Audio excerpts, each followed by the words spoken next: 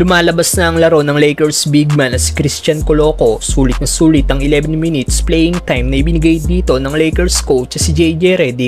Hindi mapigilan ng tatlong player ng Pelicans. Tagumpay nga po ang Lakers na makuha ang kanilang last road games kontra sa Pelicans bago sila bumalik sa Crypto.com Arena. Hindi naging madali para sa Lake Show na makuha ang panalo dahil sa ganda ng inilaro ng home team kahit wala ang kanilang star player na si Zion Williamson. Sa ngayon may 9-4 na record na ang Lakers, tabla sa record ng Houston Rockets at Phoenix Suns. Ang Lakers din na may pinakmaraming winning streak ngayon sa West Conference. Another solid game na naman para kay Anthony Davis na gumawa ng 31 points, 14 rebounds, 2 steals at 1 block. Pumutok din ang Lakers rookie na si Dalton Knecht na gumawa ng 27 points, 7 rebounds, 2 assists at 2 steals. May 21 points, 7 rebounds at 5 assists naman si LBJ.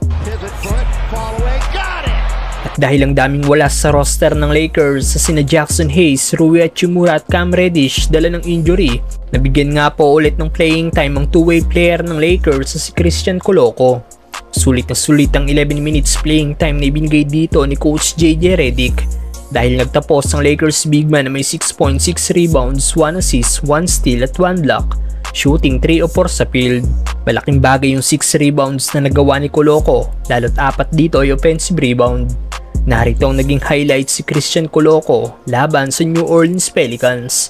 Ganda ng pag-box out na ginawa ni Koloko para makuha ang offensive rebound mula sa miss shot ni LBJ.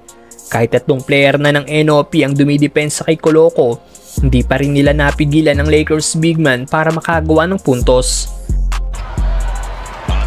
Dahil sa tangkad ni Koloko, nakuha ulit nitong offensive rebound mula sa tatlong player ng NOP na nagresulta sa 3-point shot ni Austin Reeves. Pasok ang putback layup ni Koloko mula sa miss shot ni D'Angelo Russell.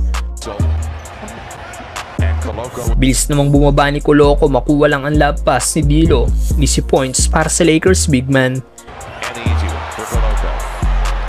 Hindi lang sa opensa naasahan ng Lakers si Koloko kanina dahil solid din ang depensang ipinakita nito. Butatang inabot ni Jalen Noel sa Lakers big man. Sablay naman ang gagawing tira ni Javonte Green matapos salubungin ni Koloko. Sablay rin ang hook shot ni Jamison dahil pa rin sa depensa ng Lakers big man. Turnover naman ang inabot ng Pelicans dahil pa rin sa depensa ni Koloko. Ano masasabi nyo sa ipinakitang laro ng two-way player ng Lakers mga brother?